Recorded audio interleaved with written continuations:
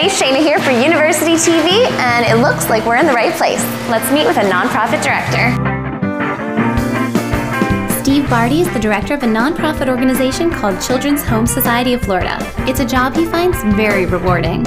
Anytime you place a child in a permanent loving home, it's rewarding. You can't help but feel good at the end of the day. A nonprofit director runs an organization as its head administrator. He's responsible for the day-to-day operations as well as the overall direction of the organization. You have to be able to run a business. At the end of the day, this is a business. And so you have to understand accounting, you have to understand budgeting and finance. As a director, there's a lot of responsibility. Organization is a must, as well as flexibility and being able to remain calm under pressure. You definitely have to be able to juggle more than one priority at the same time. Working long hours is a given. Outside of regular working hours, you're attending functions, fixing emergencies, or you're working with benefactors. It's also a job that is not 9 to 5 and be flexible in that arena, that there are some nights and some weekends that you will be working. There are a number of different types of nonprofit organizations. A bachelor's degree in the field you're interested in is helpful. A master's degree is needed in order to move up the ladder. Steve also suggests interning in order to get the best experience.